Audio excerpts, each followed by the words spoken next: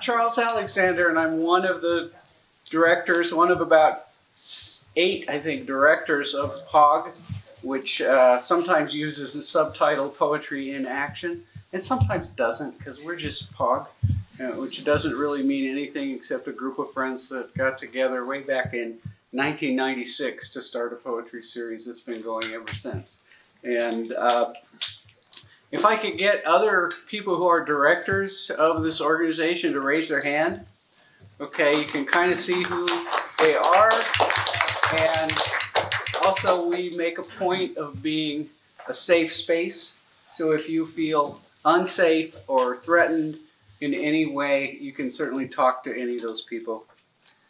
Okay, I'm going to give the official welcome that we do. But even before that, we missed you. You know, we've been pretty much on Zoom for 2 years and a little bit, and we did have an event at the UR Salon, and I think there may be more in the future there. I'm pretty sure there will be. Good evening. I hope that you all are doing well. My name is Charles Alexander. I guess I don't have to say that again. Okay. Tonight, we are delighted to welcome 2 wonderful presenters, George Quasha and Andrew Periale.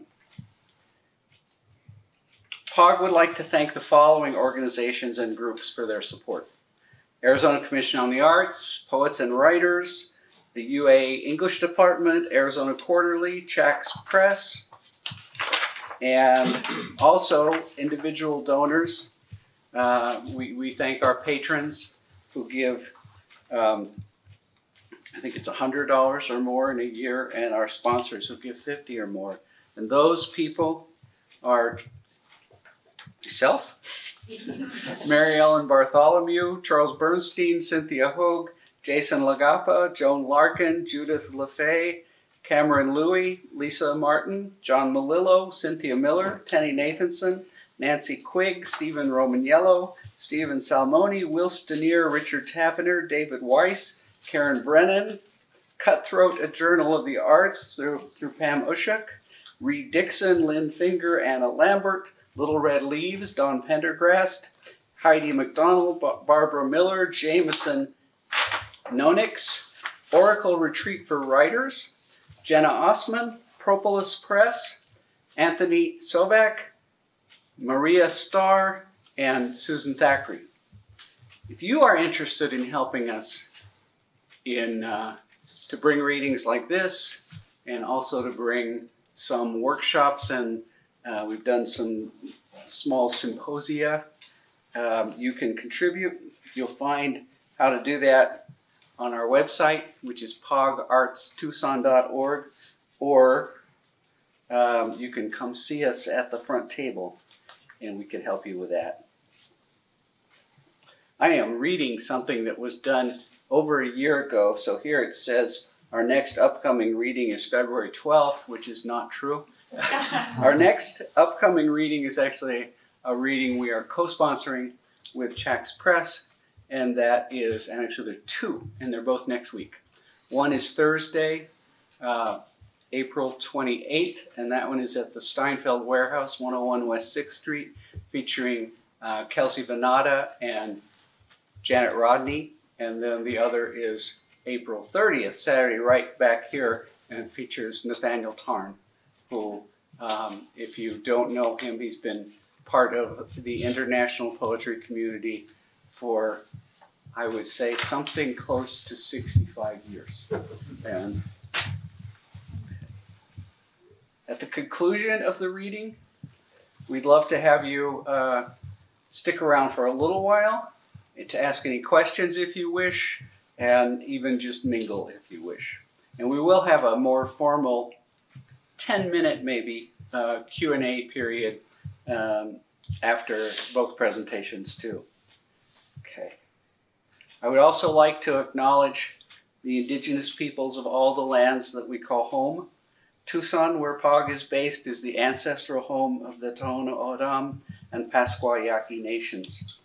We'd ask that we please take this moment to reflect on how in the wake of a history of violence and dispossession, we can move forward in the spirit of reconciliation and collaboration. And I think that hope goes even beyond simply the history of the communities here, but in a general way, and certainly as we emerge from a period where there maybe wasn't quite as much communication, certainly not face-to-face as there is now, and there will be. Okay, so I also have the pleasure of introducing George Quasha, and which is kind of awesome. I mean, I think I've known something about George almost as long as I've known and been involved with contemporary poetry and literature. As the editor of America Prophecy in the late 60s, an inspirational book he co-edited with Jerome Rothenberg, and Open Poetry, and also in journals that he founded and edited, and eventually his publishing work with Station Hill Press, which has published some of the most, I think, moving and exploratory writers and artists of the last 40 years. He's also an artist and a musician. He has many books, including Poetry in Principle, Essays in Poetics. 0 Point Poiesis is a book about George Quasha's axial art. His ongoing video work received a Guggenheim Fellowship, principally for Art Is, Music Is, Poetry Is, for which he has recorded over 1,000 portraits, really, video portraits of artists, poets, and composers in 11 countries, saying what art, music, or poetry is. And you can also find that work online and listen to a lot of hours of it. Okay, I'm not going to read every other title he's published. I just wanted to say he's been working for some years. Cynthia's holding a book up in back. I think she wanted me to mention I Knew Dreams, no, I just wanted to mention that which she loves. one of these books we have several. Yes, we have books for sale at the table. He's been working on a series of works that have been published in several books called Preverbs. I haven't actually asked him what he means by preverbs, but to me he's kind of doing a mixture of proverb, of previous to the verb, and kind of a play on reverb too, as though something whose vibrations stay with you. And I do think they do stay with you, because in these pieces, which are at least in the most recent volumes, 1 page long for each entry, and then arranged in several sections that would be several pages. And every line is a kind of statement, but saying it's a statement isn't quite right, because there's something in just about every one of them that twists or torques some point of the language so that it becomes other, and it holds you with that line. So you want to stay there a moment and figure out often the 1, 2, 3, or 4 possible meanings that might come out of that twisting the language, or as people have been saying for the last 20 years or so, kind of queering the language in a way that allows, I think that allows something in your mind as you go through that to be let in. I've been talking with George Quasha all day today, and there was a lot of talk about how, so many of the things we do, from art to moving with our bodies, is done best if we don't think of it as making things happen, but allowing them to happen, discovering them as they're happening. And so I think there's going to be some discovering going on here in the next half an hour or so. Please welcome George Quasha.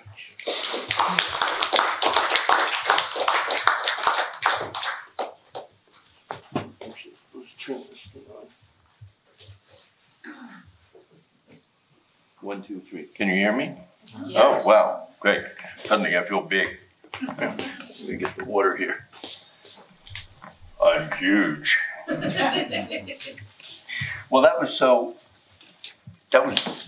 would have been intimidating what he said if it wasn't so inspiring to me to hear somebody actually understand what I'm doing so well. I'll talk about preverbs in a moment, but can I see everybody see me? Because Cynthia has come up. You can't come up here, can you? Anyway, I wanted you nearby.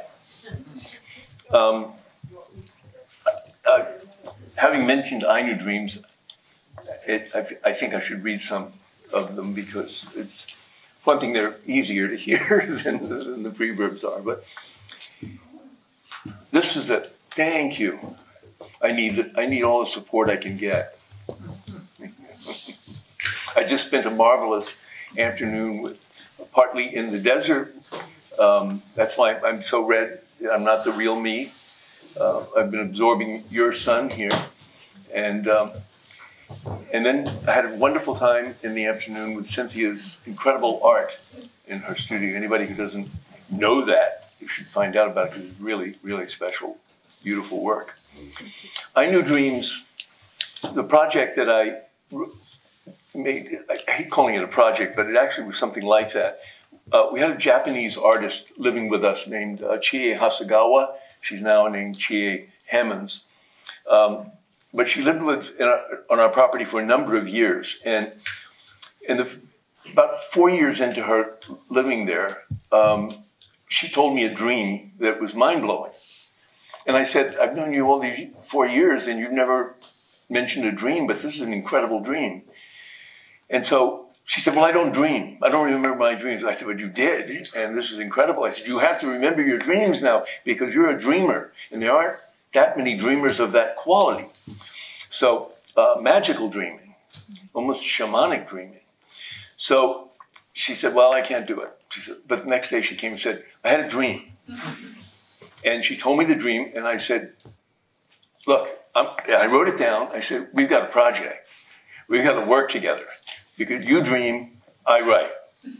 Because she's Japanese, she reads prolifically in English and Japanese, but naturally she doesn't speak and write English like a native. So I performed a certain function in that equation. So the first one of these is the dream I wrote down that day. So maybe I'll stand up a little bit because I feel like I'm not seeing everybody. Sorry, now I'm going to probably make a mess here. Drop everything down. So it's called The Fool. The fool in black misfit tights came up to me and said, everything is 1/2 comedy and 1/2 comedy, and handed me with his 2 hands, his 2 heads. I thought, whoa. This is one of those really special things. So I'll read you a few of these because they're really, really fun.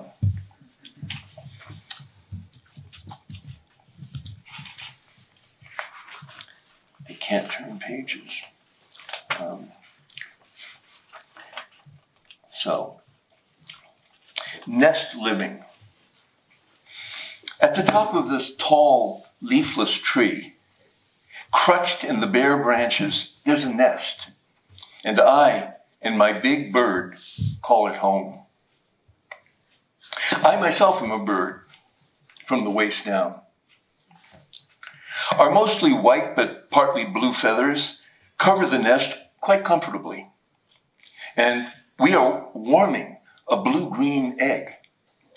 He, the bird, my husband, does it a while, and then I do it a while. I am happy. I feel responsible. We are collaborating beautifully.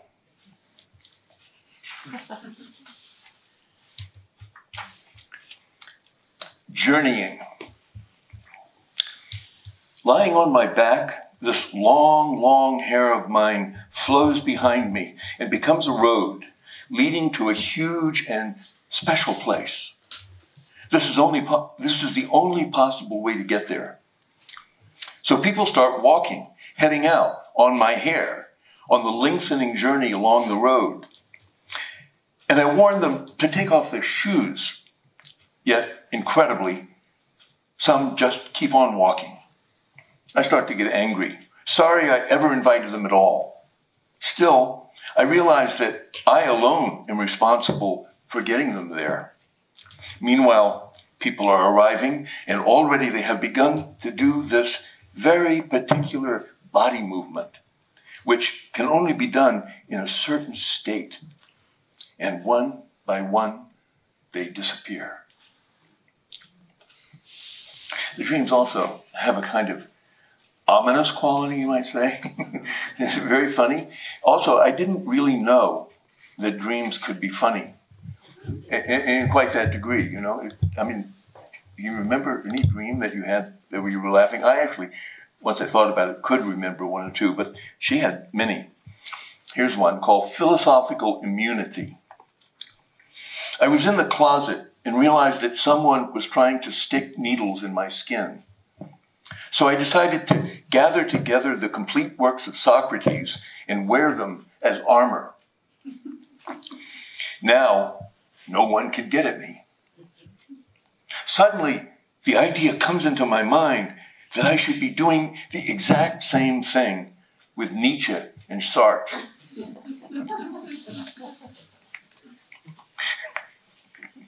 I know, it's amazing.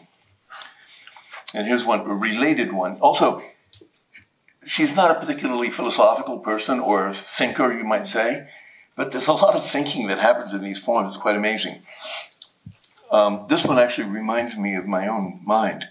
A logic of two kinds. There are two kinds of people, those who catch and those who pitch. Then there are those who hit. I remember you said there are two kinds of people, those who can catch and those who can't. I catch, so I decided to become one who hits.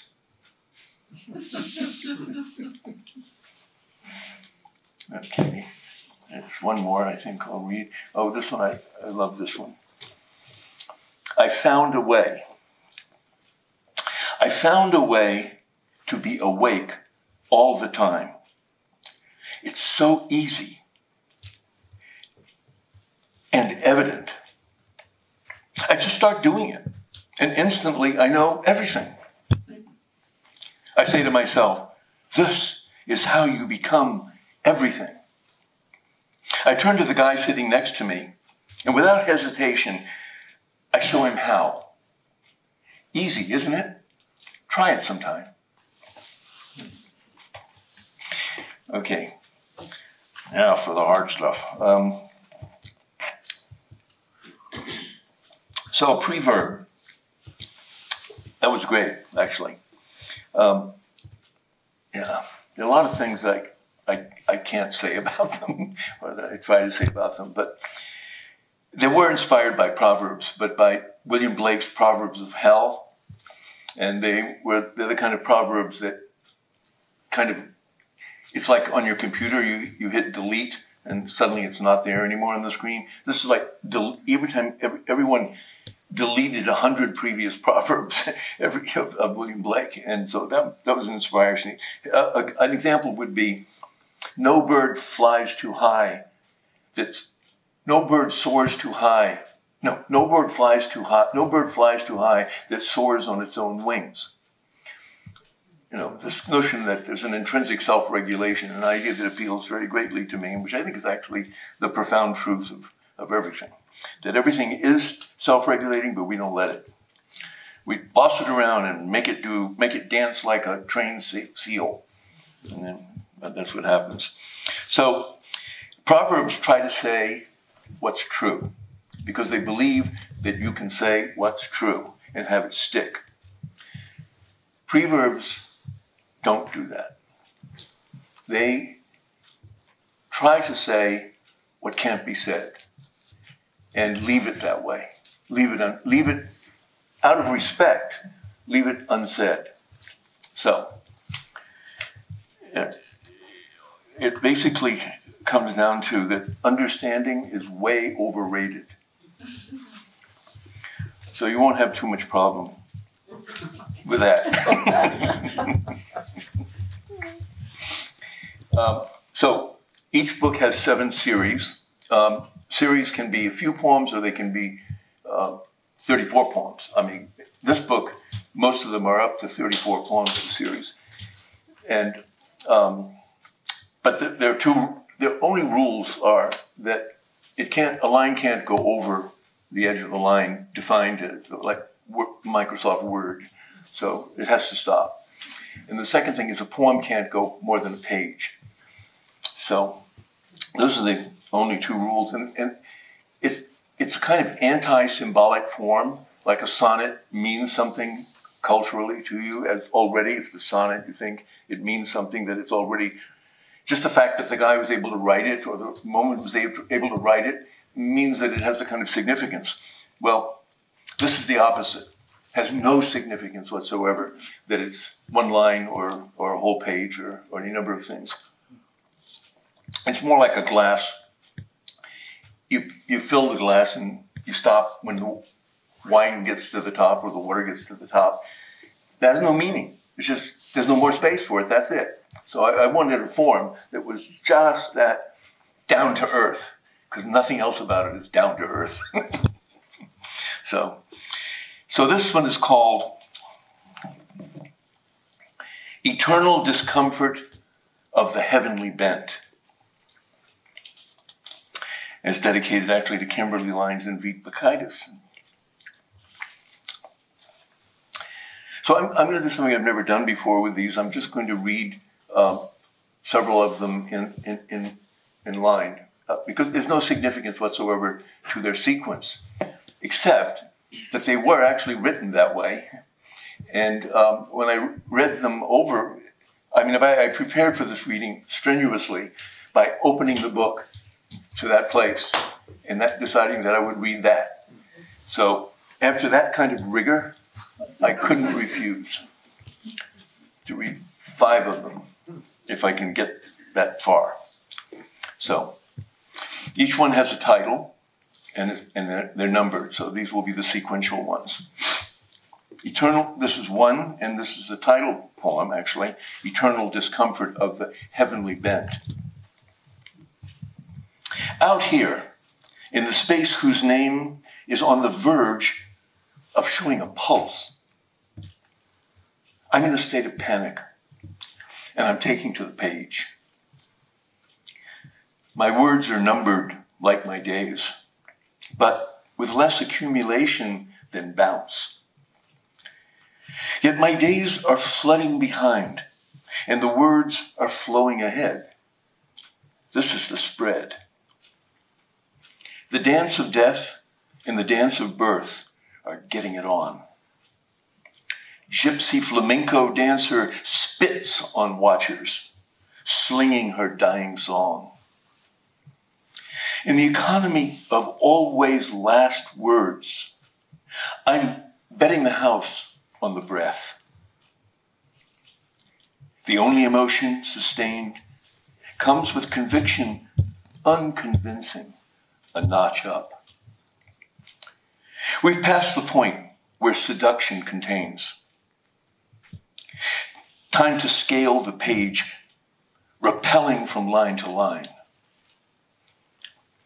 The poem returns to teach the mind self-conversing language with a hitch. Polylinguality is mixing in the roots.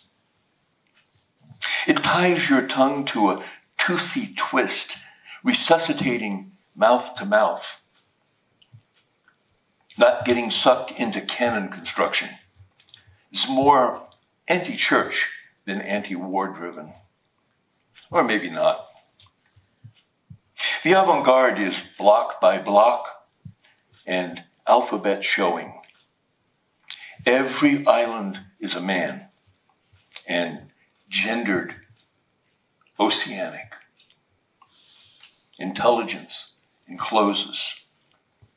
I'm inside mind, where thoughts draw down. Thinking weathers. Not sure how we got here, but everything is getting pulled into place.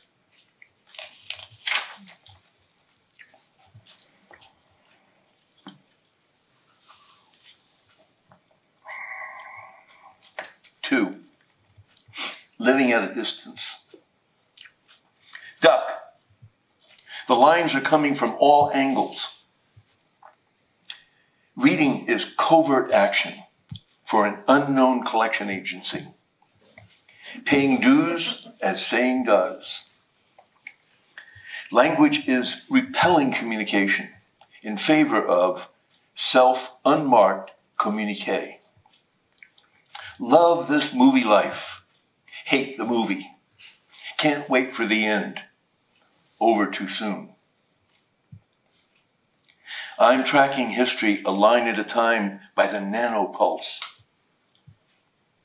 Timeline follows radial, trying to keep up with film fate radical. Numbers where calculation and angelic incursion stare each other to a standstill. Stand with the greats to keep your ego in place. Quote, art neurosis is the consequence of teaching according to people's opinions, unquote. Clearing the issue up is also out and away. Expect confusion. Words switch frames. Brain is a dwarfed synecdoche for mind.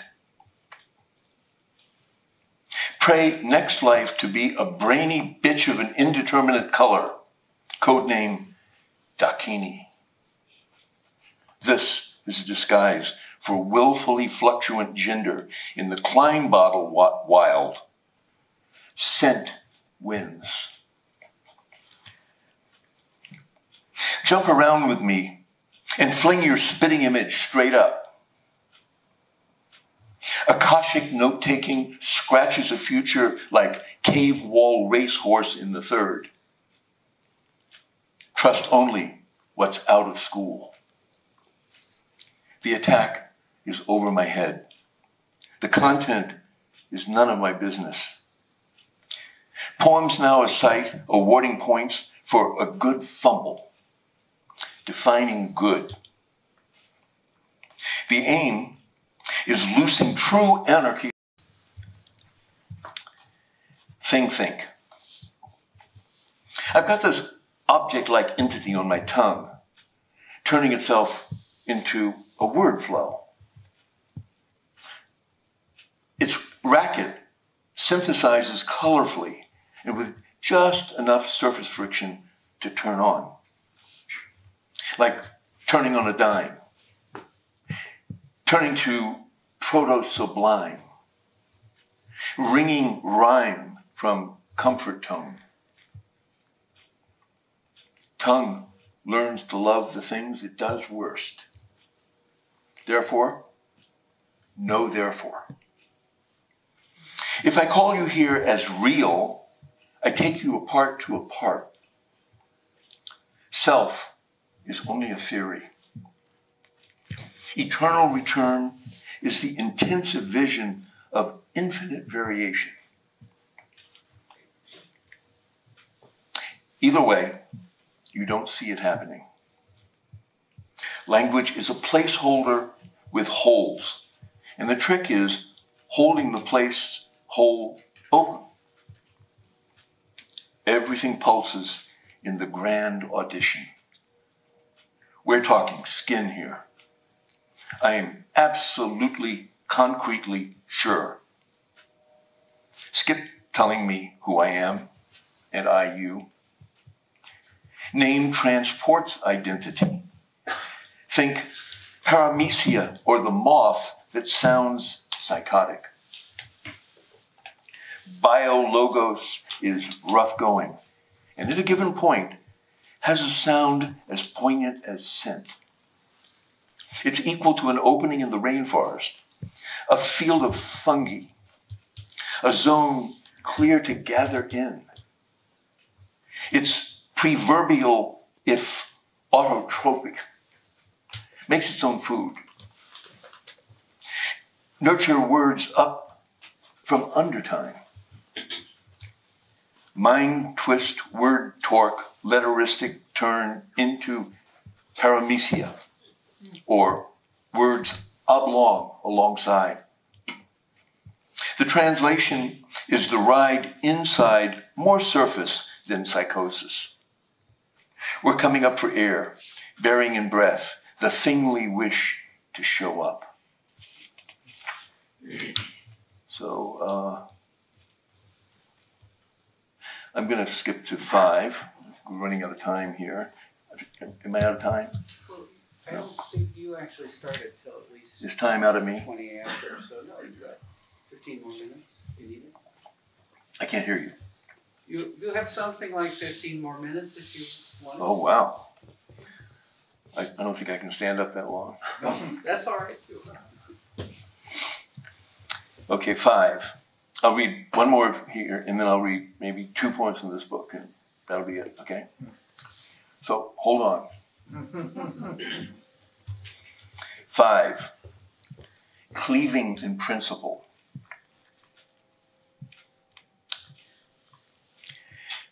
I see the line, sorry again. I toe the line that toes the words up a hill of beams for a meaning to come. What's happening is absolute until interpreted. What matters but to put it on the line? Innuendo intended with coming suspended. Poetry makes no promise to keep you feeling good. Bad either.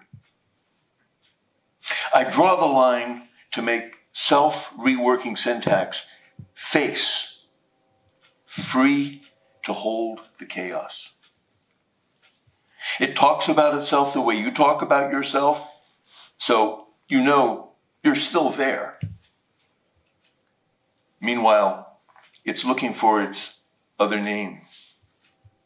Still, names make no promise to be who is said. Longing attracts all new escape routes. Homesickness is a withdrawal symptom in a life of addiction to life. Escapism hacks the operating system to mess with mother code. What you call esoteric, I call hide and seek. Discomfort, or rather non-comfort, pervades the holy land imagined. It wants me reading from the gaps. Gonna sit right down and write myself a letter and make believe it came from you. I decline reclining on the hit bottom. Time to kick the habit on the edge of the rabbit hole. I'm learning to get the feel of the updraft, locating the way to say. Its only promise is keeping going. Any moment practices showdown. The line on the edge of the rabbit hole is because the name of the book is Not Even Rabbits Go Down This Hole. Okay. Got through that, still standing. So I'll read 2 from this. This book is the new book that's just come out. It's called Waking from Myself. What you're supposed to say when you hear that is, good luck with that.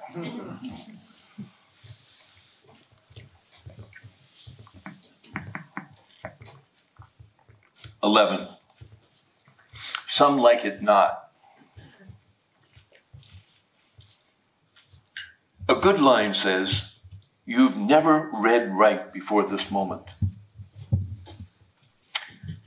It lies. Still not reading. It's not no good, but good is the wrong idea. Note how poem is having the feel of eternity in a grammar of backflow.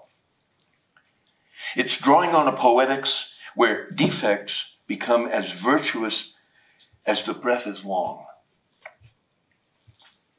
It times as the hour strikes, relative and absolute at once. Alarm, complete sudden ballet in the face signifies character showing with elan. A throw from the heart, a stone's throw from home. Two things as seriously as they take themselves, taking the curve. The gesture is equilibrational with its edge. No time to plan in no time. Waiting has no outside while still writing. We're always on the move out here, far from home. It's a bit shaky. No likes more than you dare think. Guessing who says these things proves I'm distracted. Only can follow the track you're on track on.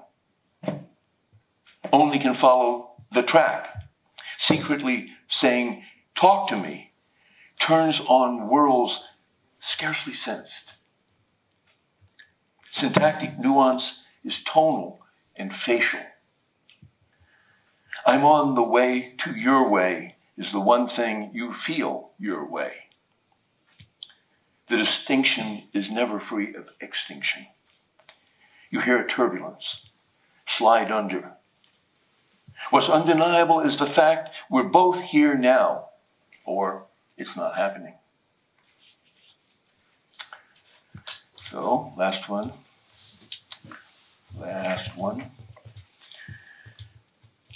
From rags to raga.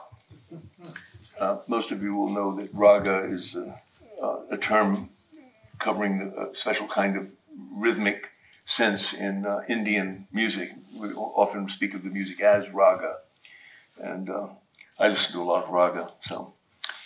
From rags, it's all improvisational too. That's the other thing to say about it. It's a kind of music that is entirely, in its whole nature, improvisational, from ancient times. From rags to raga. True response is what could be, without saying when. Figure coming to being with full force of origin figures forth fresh, now on the move. Now the more, sorry. Late.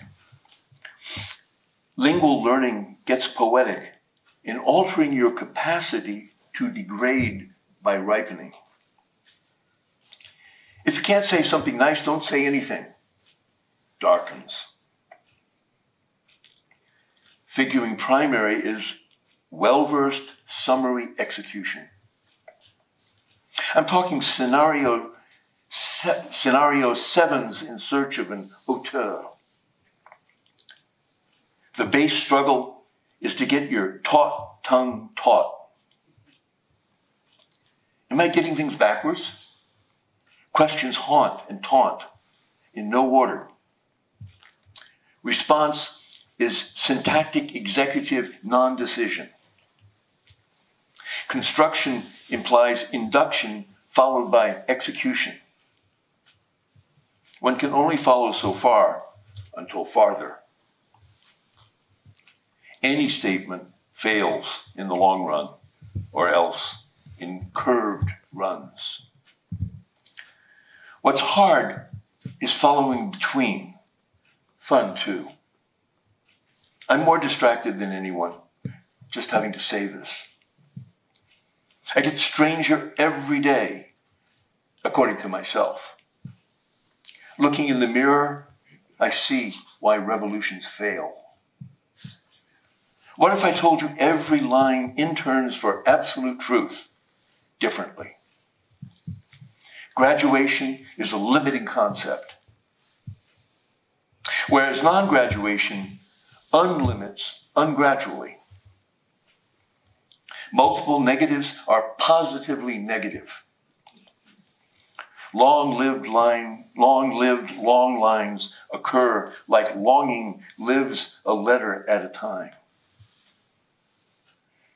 Self-assured criticism tells us we're who we want to be, at least for now.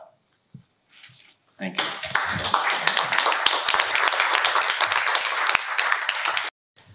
With a pretty amazing studio in Tucson Mall, and she's just doing incredible things. And she has a long relationship in the puppetry community, has known Andrew Periale's, my brother's work for a long time, so I thought she would be a good person to introduce him.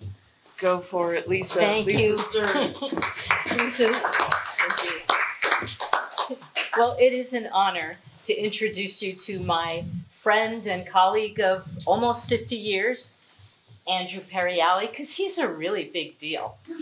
I'll tell you, well, over the years, I've delighted in the imaginative, award-winning performances of Periale Theater that Andrew does with his wife. She's great, Bonnie. Love her. I relish the late nights at national puppetry conferences, playing music, singing, and exchanging little tricks of the trade. As founding editor of the magazine Puppetry International, Andrew is loved and admired and well-known in the puppet community.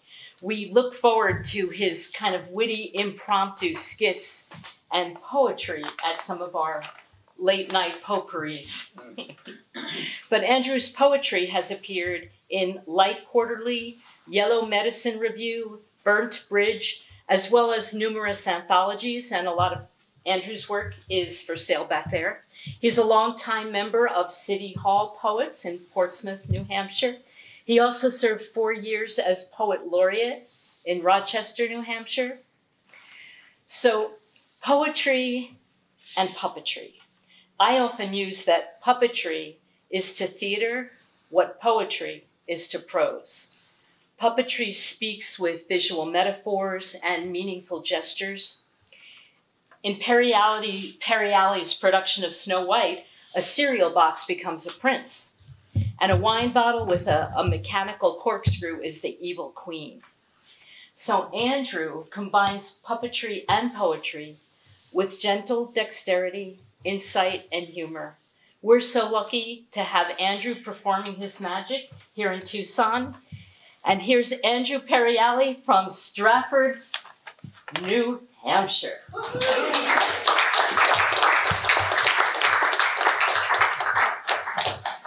I must start for Paris immediately. The city's alive as Stratford, New Hampshire is not. It's teeming with baguettes and gypsies, with crepes and Algerians. Music erupts from the subway, and saltimbanques caper at Saint-Pompidou. Ancient manuscripts amble alongside the Seine, and cathedrals are haunted by hunchbacks. In Stratford, New Hampshire, we have 3 small churches, all Baptist. We have half a lake and no pastries, unless you count whoopie pies wrapped up in cellophane down at the general store. But Paris, I'm packing my suitcase with espadrilles and tiny underpants. Then I will fly to you, fly, homing in on a bright Eiffel Tower, the smell of gitanes. In Stratford, New Hampshire, are many small graveyards. It's easy to picture the citizens slumbering there neath their headstones. But Paris, your Père Lachaise, buzzing with visitors, rowdy with revelers, always the spirits run high. And that's what I need, to live. Live. live in your bars, to run with your clandestine sewer cinephiles, your millefeuille and croque-monsieur, gargoyles, grand guignol, guillotines. Someday soon, I will sell my house. Honey, I'll say, kiss your family goodbye. We're leaving the land of the sugar maple and peach, the bear and the beaver. We're off to the land of bonjour and pommes frites. We're selling the cars and the cats, your art books and icons, my childhood collection of stamps. Bring your paints and my poems. We must start for Paris, for Paris, for Paris. We must start for Paris immediately. Thank you. So, welcome to a selection of pieces from my solo show, Mano-a-Monolog. I guess I do push the form a little bit, but, well, for a solo puppeteer, everything's a monologue, really, if you think about it. So, here we go. There's some puppets, some props, some costumes, some poetry, if I may dignify it with that name. This next one was inspired by an item, an entry on a Chinese takeout menu. It's called Celestial Surprise.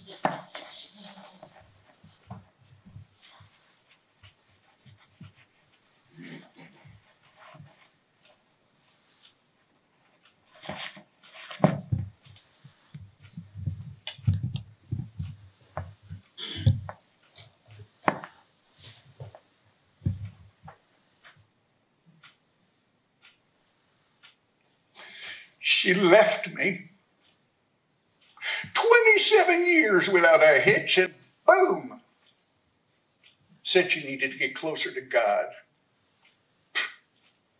I think she needed to get farther from me. That's what I think. Closer to God. That's not so unusual nowadays. Seems like everybody's looking for God, goddess, guru. But was I stopping her? Closer to God. You want to try something original? Try getting farther from God. Yeah, that's what I'm going to do. I'm going to get as far from God as I can. It's absurd. If God is omnipresent, omniscient, there is no escape. Omniscient. Nice work if you can get it. Still, I don't know. Maybe it wouldn't be so nice to know everything. I mean, there'd be no more surprises, because you'd already know.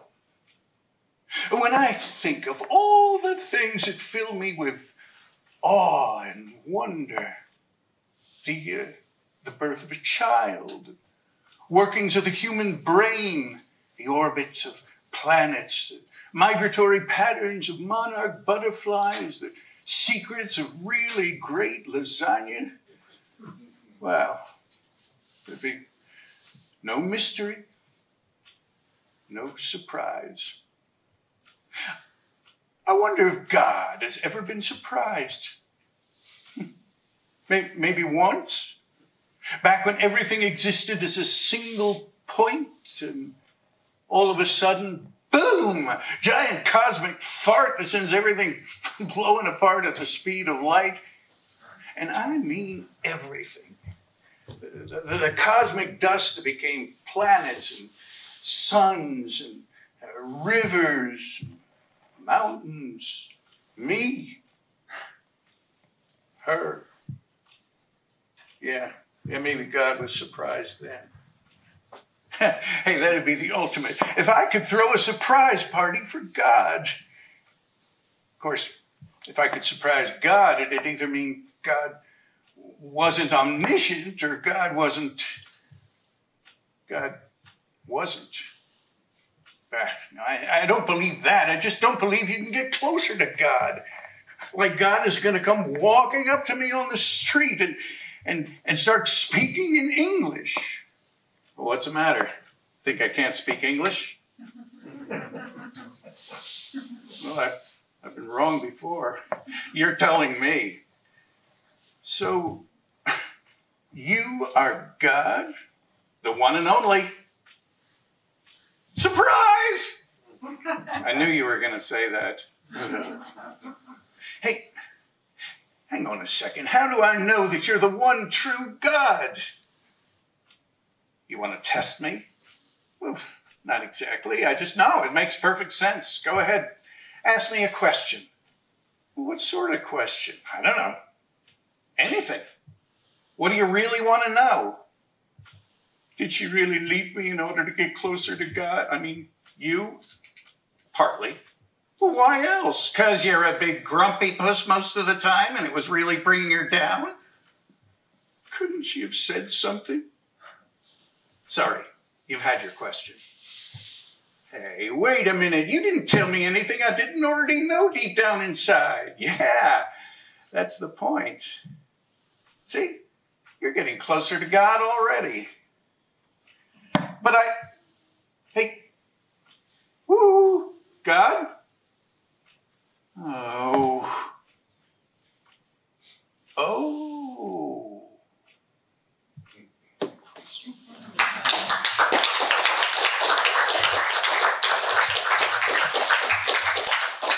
Thank you. I've never tasted Celestial Surprise. I don't know what's in it, but that was it for me. That was one of the prosier pieces, but since they used that picture in the publicity, I thought I ought to do it.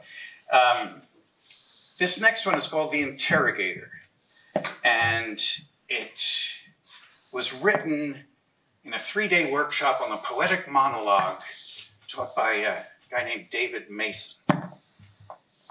And as I showed him my first draft, he's like, well, what are all these little notes on the side? Like for stage directions.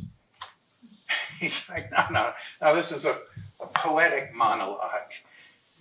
But I already knew I was going to perform it.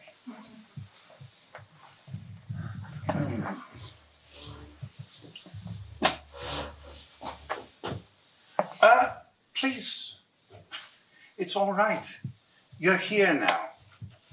That's over. And I apologize for the behavior of our agents, some of whom are young. They fight like curs for scraps of flesh. They're over-anxious and maleducato. Huh? I've got something you're going to like.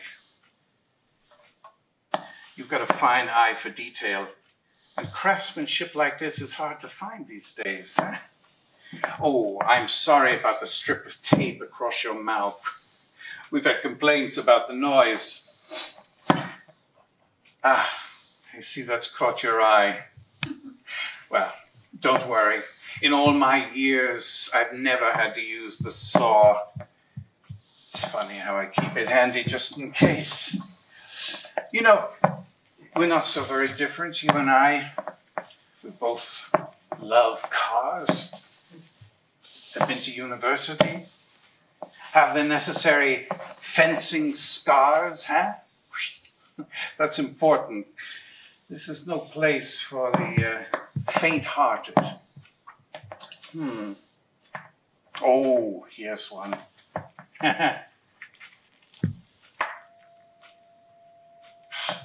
Tuning fork in the white keys of smile, a griffin's claw, a magic mirror. Oh, I've upset you. I thought you'd be impressed, but I forget. I'm here, you're there, and fair or not, I have a job to do, and you, well, you have something that I want. A story, a tale full of characters and plots. I suppose you want to know how this will go. These things unfold the hard way or the easy way. Now, the hard way, and this baffles me, it always comes first. But that's up to you. So, as you are mute, I'll asked questions. You have but to nod at places, dates, names, above all, names. So let's begin. What will it take for you to open up? A toe? A fingernail? I know one thing. The time will tell, and so will you.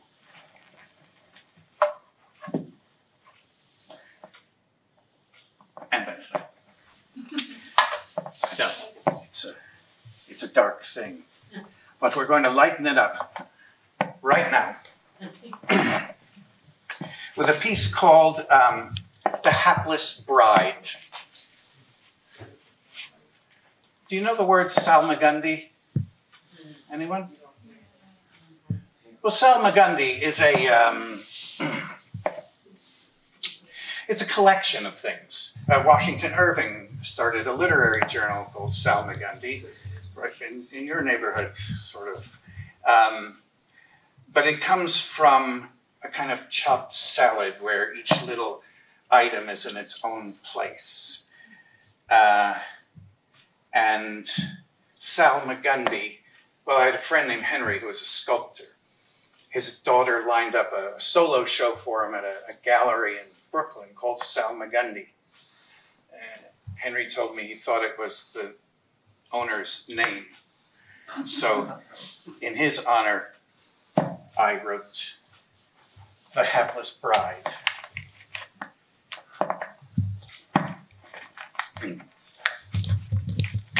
Salmagundi immigrated from Scotland to New Scotland, Nova Scotia, as many of them did. That's, I guess, all you need to know. At the utmost reach of the Bay of Fundy, just above the tide, lived a pretty girl named Salmagundi, Shane Magundy's bride. Newly come from near Loch Gyle for a husband sight unseen, her heart grew light when she saw him smile and knew he weren't mean. They worked all day and loved all night and plied the trade of weaver. He cried, "Egad, you know your plaid," and swore he'd never leave her. And they were happy too, for a year and a day, when he sailed to Provincetown. But word came back of a storm on the bay, and a boat that had gone down, and Salmagundy's, safe o' Lord beyond what words can tell, swam out in her dear Shane's kilt and sporran, and sank beneath the swell. When Shane came home on another boat, he cried, "Oh, ye wee fool, did ye na ken that ye wouldna float, all dressed in pelts and wool?" The looms are stilled. The little plot of land is now o'ergrown. Sadly, Shane found that he could not weave well enough alone. Each night he walks down to the bay and toasts his hapless bride, who came in on St. Mungo's Day and went out with the tide.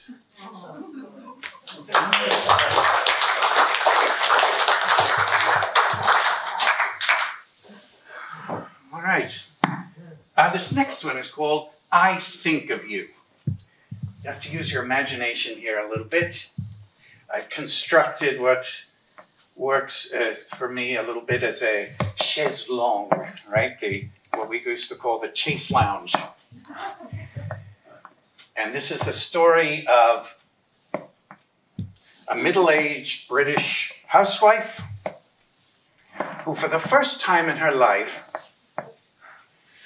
finds herself by herself on a tropical holiday.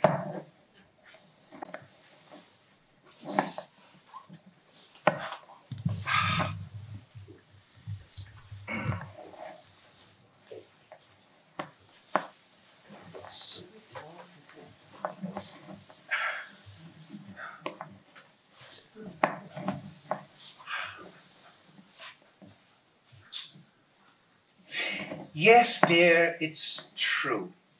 I think of you the entire time. The weather is sublime, warm breezes, but not hot.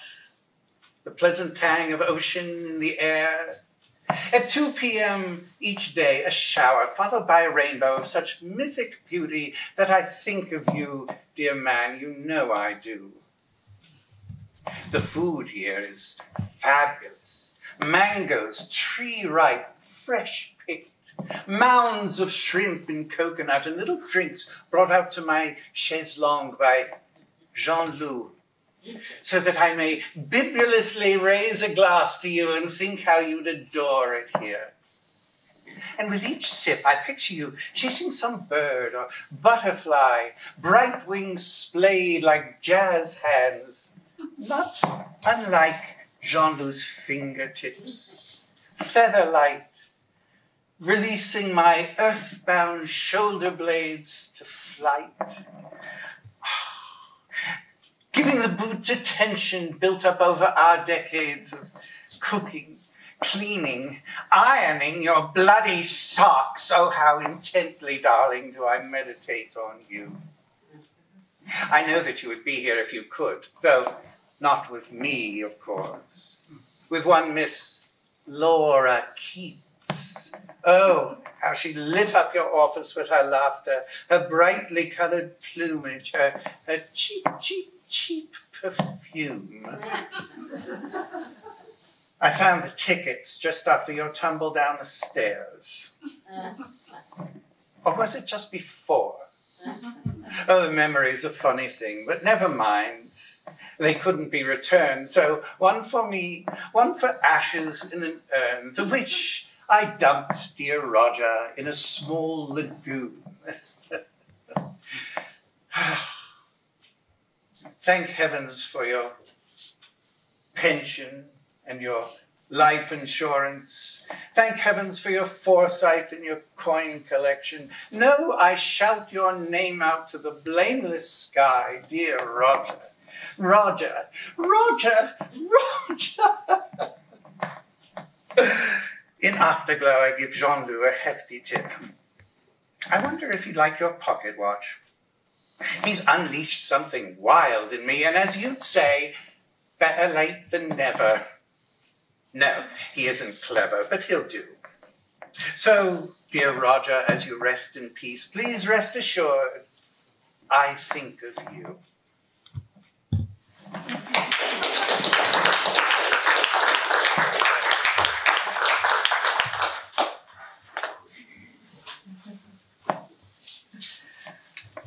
All right, let's see. Is anyone here familiar with the Martha Graham's choreography for seraphic dialogue?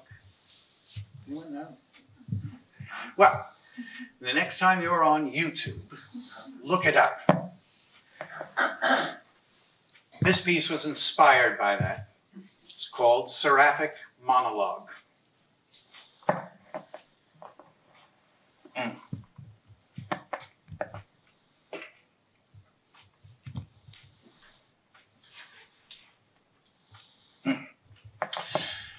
My wife and I placed all our hopes in some strange angel. The customary avenues had not borne fruit, neither working hard, nor being good, nor investing wisely, nor the master's degree in something practical. We found our angel on eBay. It had served a discalced monk for decades. Now, on his deathbed, the ancient friar was auctioning off his angel for the benefit of the impoverished order that had long since sold off everything not nailed to a cross. Our angel arrived on a Saturday. It floated through the kitchen wall, assumed the lotus posture up on top of the fridge, and muttered what we took to be a cheery greeting in a language we could not understand. And seeing our confused looks, said, I just flew in from Byzantium, and boy, are my wings tired. My wife shot me a look as if to say, Mister, this was your idea. Can we get you anything? You'll find I am low maintenance. No food, no drink, no pool, no pets. What do you do? Do? What are your features? I'm an angel, not an iPad. Then perhaps it took pity on us. I convey a certain blessing. A week and a half later, Seraph still is perched atop the old blue Kenmore, seldom speaks except when spoken to, and then turns everything into a joke.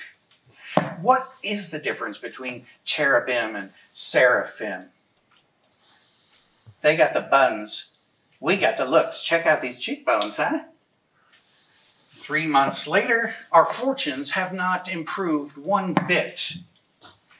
I say we put them back on eBay, I whispered to the wife one night in bed. Why? It isn't hurting anything. It isn't costing us a cent. Make back our investment? Is that all you care about? The money? Whatever. But that stung. Now, after that, the seraph seemed to favor her. The difference was subtle. Day after day, though, the gap between us seemed to grow. She'd get choice freelance gigs. My workshops would be canceled thanks to snow. Act of God, the sponsor said. Yeah. She'd show up in a brand new dress, new earrings. I would need a root canal. The seraph looked at her a certain way. Also, she had begun to pray. You should try it sometime. It wouldn't kill you. I'd grunt, go back out to look for work. Arriving home late one night, I found the seraph gone. Living room? My porch. Huh. Bedroom. Yeah, there it was, up on top of the chifforobe. My wife was seated on the floor, bathed in a bluish glow. She pulled me from the room. I moved him in here. The fridge was so undignified. I put the bed down in the basement. You'll sleep there now. Well, I don't get it. What's he got that I have not? Can you dance on the head of a pin? Fine. I'll see you downstairs later. Of course, I never did. Never again the marriage bed. Never again would she wear shoes or socks. She seldom makes a sound except when laughing at his jokes. I could have become bitter, run away, remarried. I tend the garden now, run the household, pay the bills from all the money that she earns, Lord knows from where. I still know nothing about God, nothing about the reasons that we're here or why we live or die. I know nothing about prayer and next to nothing about angels. I am a patient gardener and go barefoot now, except, when spading. She may be inside, absorbed in prayer or steeped in online trading. Who knows? We each have found our way, which I suppose is what we had in mind when we first bid upon our seraph.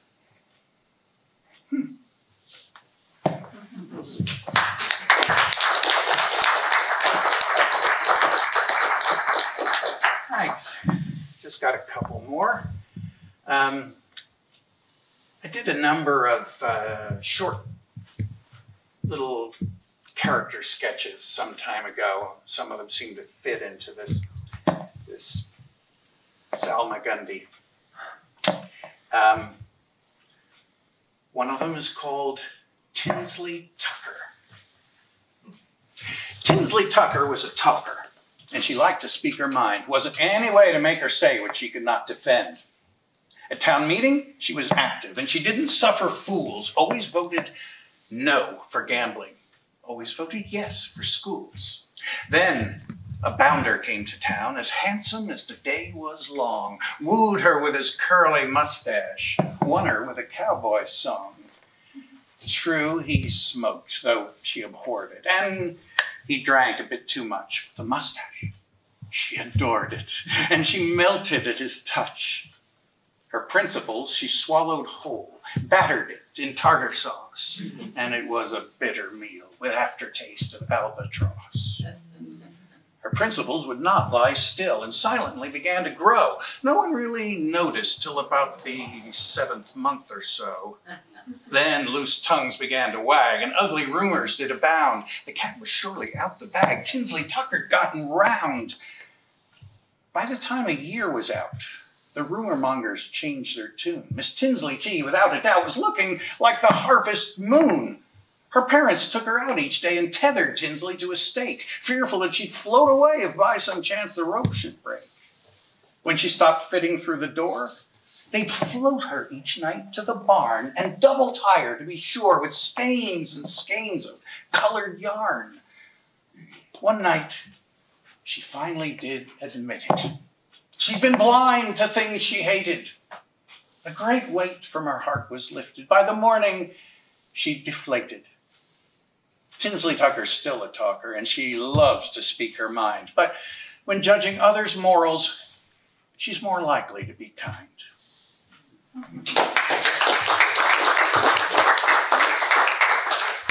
Sorry, announcement about merch, the stuff that I've got back there, which is, unlike George, this is the totality of my publishing career, at least in poetry. And again, like everything else I do, my partner in this has been Bonnie. We have a little imprint called Sparhawk Press. This Sunday at Adelle's. Adelle's is a local coffee house. I don't know about you, but I've done some of my best work in coffee houses. Uncommon Ground, poetry written in and about the cafe. This theme. Striking thumbnails. Pithy portraits of people you haven't met yet.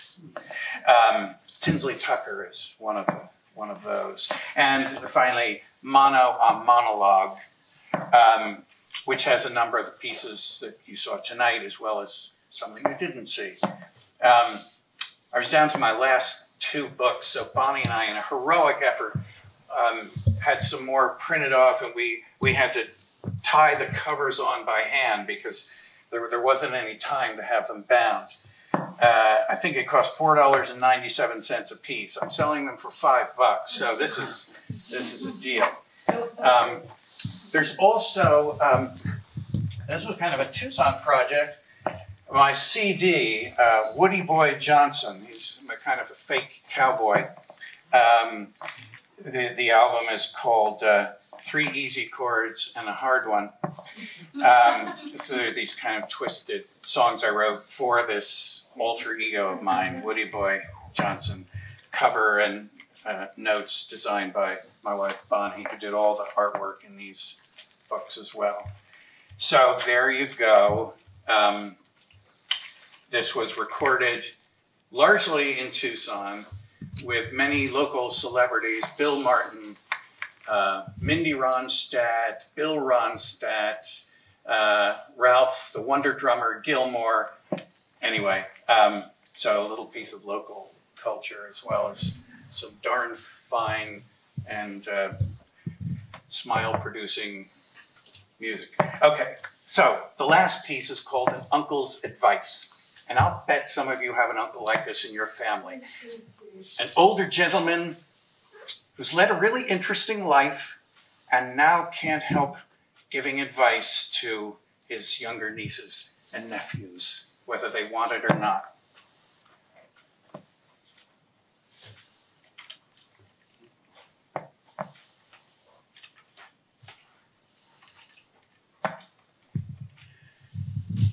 All right, you want to know the truth?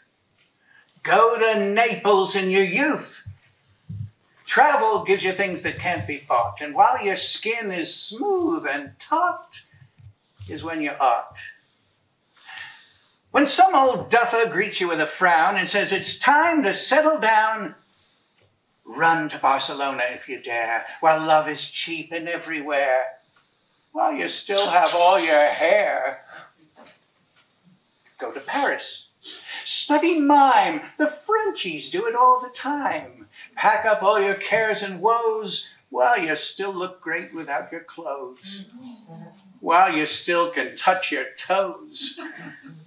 Go to Rome and study art, and meet someone who'll break your heart. A boy whose ass is like twin moons, a girl whose spirit's light as helium balloons. Then spend a night out on the dunes. Life won't wait for anybody's dream and only flows one way, downstream. So when your friends see Rome, well-heeled, successful, grey, and no one looks their way except the waiter, cab driver, valet, you'll know that you were there when life was sweet, that you played music in the street and stayed in places that would make your mother weep. And nights were warm and wine was cheap and there was no time for sleep. Too much attention paid to a career can cost you dear. While blood runs hot, get out of Phoenix, Rochester, Duluth. Devour your youth. That's the truth.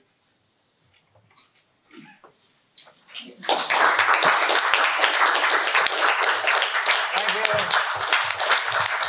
Thank you so much.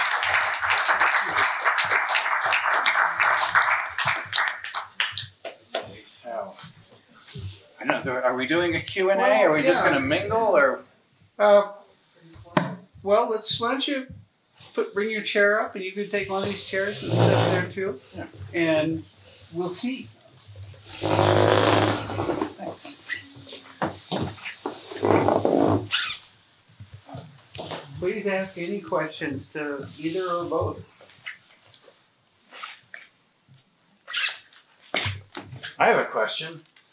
What is dakini in the piece you read? Sort of like your angel. Uh-huh. It's a Sanskrit word. Dakini is a complicated history because dakinis originally were fierce, feminine entities that would tear you apart if you got too close to them. And then Buddhists took the concept over and turned it into a much more complex entity where there could be enlightened dakinis and then the others were not the enlightened dakinis. And they could be in some contexts protectors, in other contexts they are inspirers, but they're always more in the angelic realm than in any other realm, yeah. But connection with them is beneficial, let's put it that way, if you can manage it. They convey a certain blessing. Well, they can, yeah, they can. I get that. If they're not the ones that tear you apart, then... Yeah. There was a line in one of your poems that really resonated with me. I think it was, I get stranger every day, according to me. Yeah. Except mine was, I get stranger every day according to my wife. Similar. Felt some reverb with your preverb. I have a question. I know one of my teachers said you can't have any freedom without restriction, and I like your idea of having just one page, choosing one page and going from one side of the page to the other. Did you have different forms before, or? Well, it's a long story, but I've been doing them for 20 years, and it started out probably as a kind of homage to Blake. To Blake's Problems of Hell that are in the marriage of heaven and hell. I think that, I mean, I'm not actually sure what made them start, but they did spontaneously start. And then it just sort of kept growing and going. Once it struck a certain kind of complexity of self-involvement in the language, it just internally developed. And then, but the first ones were like pages long. And I realized nobody would read them. It was too intense for pages long. So after a period of years, they sort of spontaneously started breaking up into smaller units and finally hit the one page thing. And then there were always one line. That was the basic, that for some reason established itself immediately.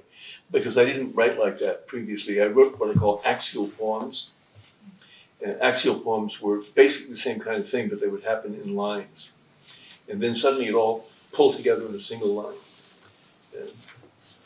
And, there's a principle in physics that a nanophysicist friend of mine who teaches at UCLA, but has now moved near us in Hudson Valley, he called it self-organized criticality. And self-organized criticality means, well, you know what criticality means? Like water always turns to ice at a certain temperature, or it always evaporates at a certain temperature. That's criticality. So there's a critical mass point. Self-organized criticality is where you cannot predetermine what that point will be. And that seems like it might be an unusual phenomenon, but it's actually very common. The weather is a self-organized criticality. You'll never get a perfect prediction of weather. It's always a kind of based on parameters that get better and better. They get better and better at doing it, but it can't be consistently accurate. The international economy is one of those. That you really, it's impossible to develop principles that will predict what it will do. Economists kind of bluff you and pretend that they have a handle on all that. The brain turns out to have activity that is self-organized. So once he told me this principle, I started thinking about it, I realized that I had experienced that these things developed, and then suddenly, the next day, they were always going to be one page. I had no reason. I mean, I can make up reasons, like, whatever, but they really didn't have a reason. So then I realized that the whole project was about doing what I could not explain, but which had the force of its own self-determination. Because I don't decide those lines. I don't sit around and construct them. They come, I write them down, and often when I write them down, I think, this is crazy. But the principle is I have to write it down exactly as it comes. I might mess with it a little later and make it clearer, but I can't actually change its nature. That's kind of like the rule, because that rule permits me to respect the process of how they come. And so I actually feel that is the self-regulatory aspect of us. If we could really trust what our being tells us, because actually you know what's good for you and not good for you. I was demonstrating what's called kinesiology to Charles today, where your body knows what's good for you and isn't good for you. I can prove it to you in 2 minutes with showing you how muscle testing. It's always right. And there are many health professionals who use it as a basis for determining. But it's the same idea, that if you could just trust this way that you already know, or that something is knowing for you, and it doesn't have to be a mystical level. If you think of it that way, it can be that way. But it's not actually, it's no more mystical than life. I mean, I guess life is mystical in that sense, but I mean, it's a mystery. You cannot determine it. So that's how it developed.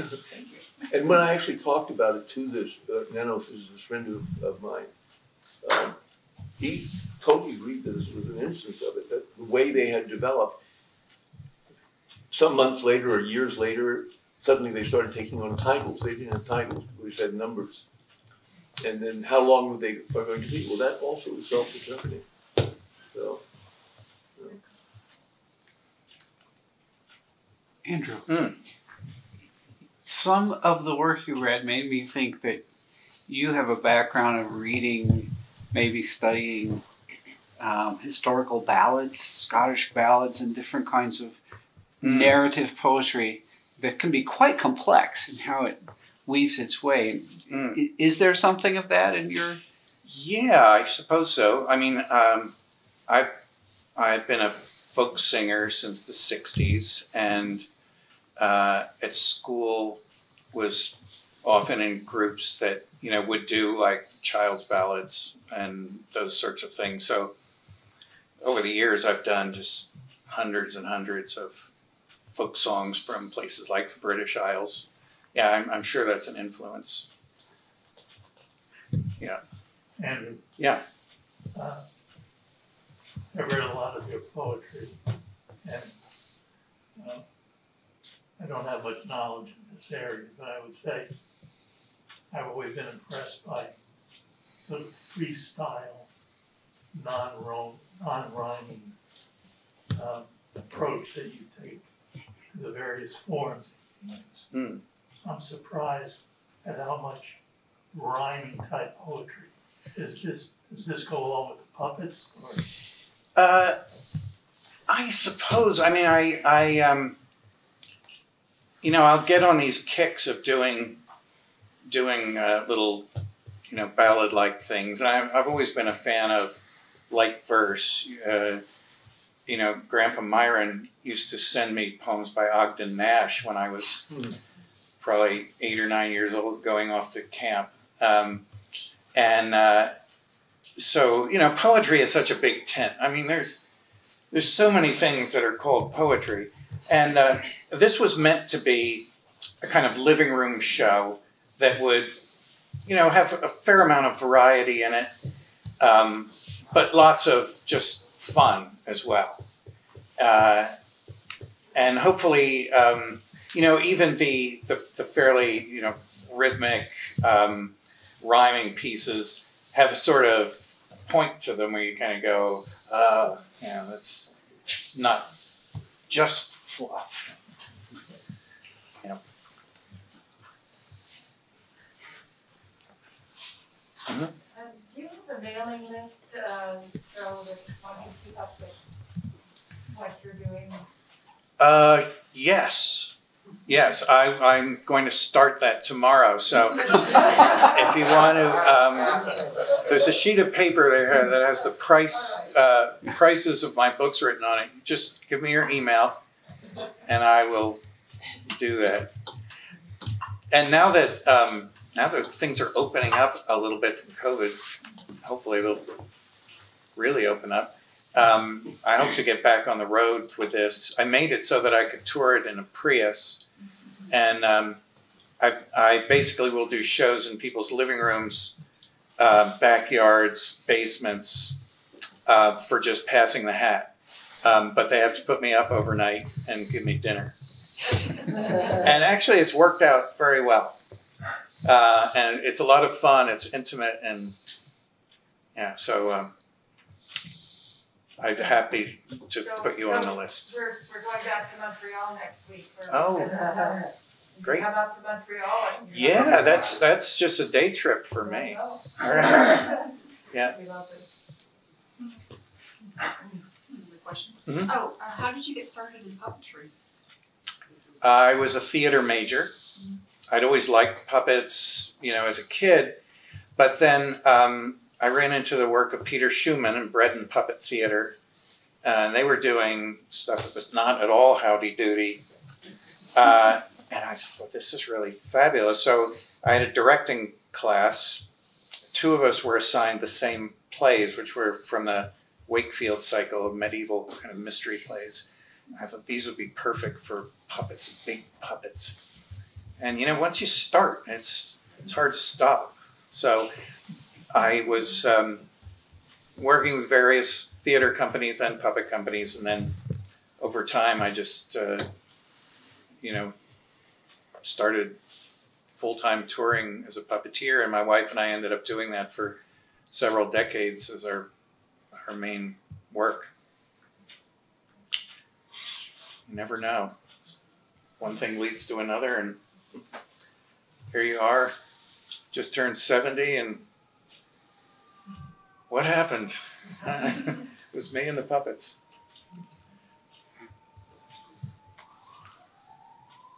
George, I had a couple questions. I'll ask the long historical one first. Just that when you emerged as a poet worker in this field in the mid to late 60s, you know, it seems like that was a really rich time in terms of what was going on nationally, internationally in poetry with You know, even though it had begun in the 50s, the beats were still strong. The Black Mountain poets, the New York School poets. There were a lot of people that were, you know, not just trying to write good poems, but had whole world views that were challenging in the poetry world in different ways. And I guess I wonder if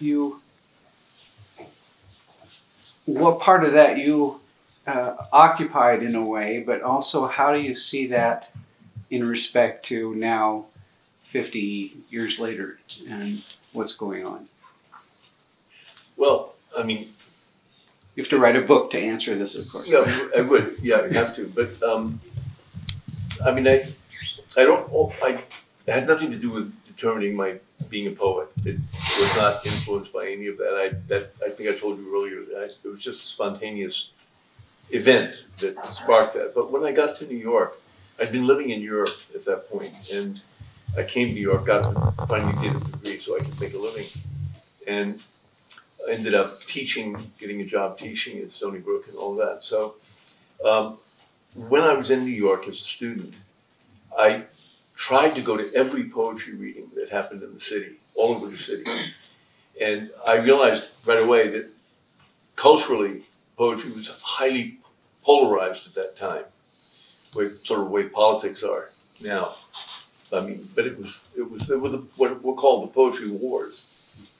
And I was probably initially more aligned with the mainstream because I was reading T.S. Eliot and Wallace Stevens and poets like that. But as an undergraduate, I just happened to start going to the poetry readings on the Lower East Side in Manhattan, and that was the radical scene. And at first it was extremely upsetting to me because there were things that I couldn't understand why people were calling this poetry, and but I kept going. And eventually, one day I was studying at NYU, and I was walking on Waverly Place. And suddenly it just hit me that I could no longer deny that my life had been changed by these so-called radical poets. That they had changed how I think about poetry, that I would never be able to escape.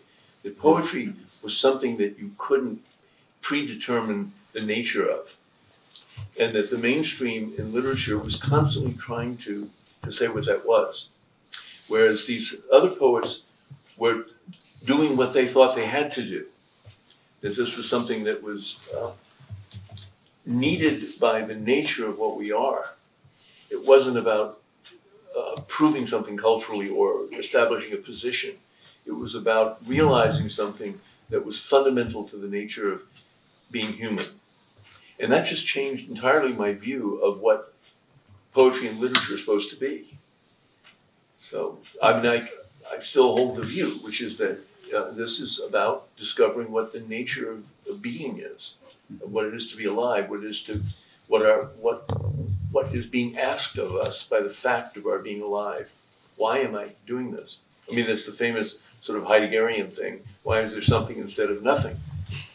I mean, that's the basic question. Why is there something instead of nothing? Is it because God intended it, or because whatever, you know?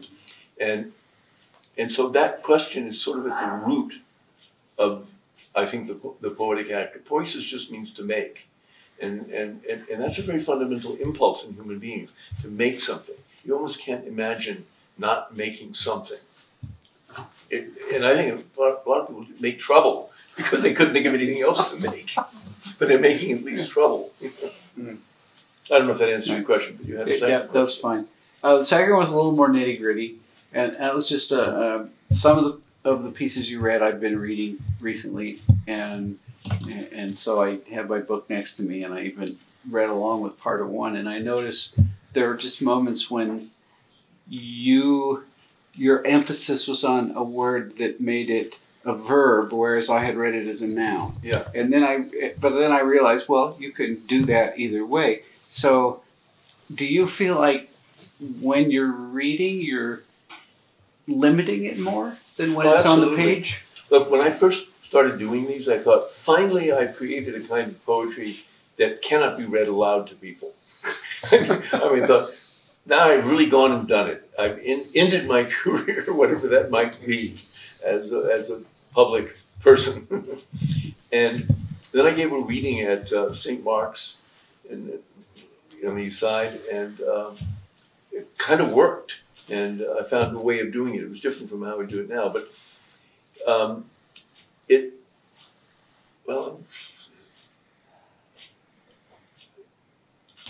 the emphasis is momentary. Mm-hmm. And this has to do with the nature of reading. There's no way that I can read those lines so that they fulfill their different possibilities. I can sometimes read them so that you feel the pull of meaning going in one direction. But for a lot of people, that's just confusing in a negative way, because they just, for some reason, we got the idea when we were in school that we're supposed to understand poetry and we're supposed to be able to interpret it and analyze it. And I think this was a major harm to human beings. In fact, I think the education in poetry, in my experience, was very counterproductive much of the time, because the emphasis is on mastering the thing that you're reading. But that's not how poetry gets written. It doesn't get written in order to convey a meaning. It's a state of attention, a state of mind that works the mind differently, that opens the mind to different orders of receptivity to language. I mean, language doesn't belong to anybody. It belongs to everybody. I mean, it's a kind of all or nothing reality. But we don't think of it that way. We think we're supposed to master it because we've been educated to think that we're supposed to understand, master, and be right about it. Mm-hmm. So people are intimidated by poetry because they don't understand that it's a state of freedom, a state of freedom to reconstruct reality on the spot and in an enjoyable way, in a way that belongs to you. And so getting that impulse out of people so that that's been hammered into them, intimidating them, is, I think, the major educational task of poetry. So I try to create a work that gives more freedom of choice, because I think that's what wakes the mind up to its own possibility. And I think it's very fundamental. I think that we construct our lives and reality and our views and our politics and all that out of thinking that we can determine the truth. But then we stop listening to each other. We stop being aware that things can reorder themselves spontaneously when we give it that kind of space. So how can we create that state of mind? And that's, I think, the poet's question, the poet's job, or the artist's job. Yeah. I mean, not just the poet, but anybody who makes something creatively. Well, I think we're supposed to be out of here in 8 minutes, but I'm sure nobody's going to come and hurt us if we're not. But maybe take one more question. If someone has one. Did you have one, David? Or? There's cake also. Oh, that's true. More important. I don't take cake. Well, they're not. They like us. And we can, yeah. Thank you. We can mingle. We can mingle. Yeah. We can chat. Yes.